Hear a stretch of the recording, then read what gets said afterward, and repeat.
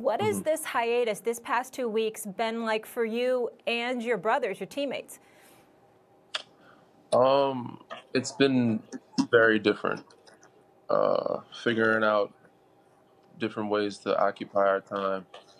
A culture shock, a lot of boredom, but interesting and good time to spend with our families, hold our loved ones close, and actually enjoy being home for a while. But I think guys are getting antsy and want to get back out on the court as soon as possible.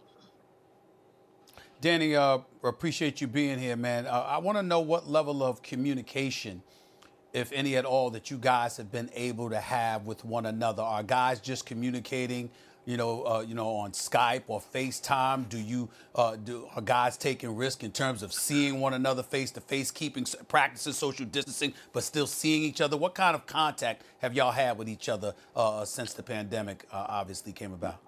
We haven't had any physical contact since the Brooklyn Nets news broke. We had been tested that morning. The next morning, we all stayed in our cars and then we went home. From there, we haven't really talked. Or we talked via text. We have a group chat we talk in. We've had a couple FaceTimes. I had my Inside the Green Room podcast where I had some of the guys on as guests. But outside of that, mostly just text, no physical contact. I'm sure that players get news about what kind of financial impact this has on them. And this is not like people waiting tables and doing construction and, working people who have to worry about the paycheck to pay the rent, to keep food on the table and the lights on and stuff like that. Still, everyone's worried about the financial impact that the pandemic has had on them. What has been communicated to you that you could repeat in terms of benchmarks that will start to hurt the players' bottom line?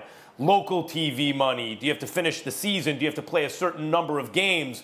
Do you have to play, the playoffs? All those kind of things. What's been communicated to the players? We're not promised a check past the first of this month, I believe.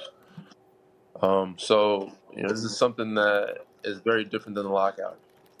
We were able to prepare for the lockout and know that there was going to be no basketball for some time and save up.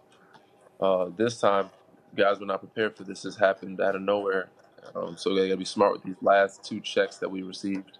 We may be getting past that. We don't know yet. If we don't play the rest of the season, it will affect our check and playoffs as well. So we don't know. Everything is kind of on hold. So we have to be very smart with our money and plan that this might be some time before we play again.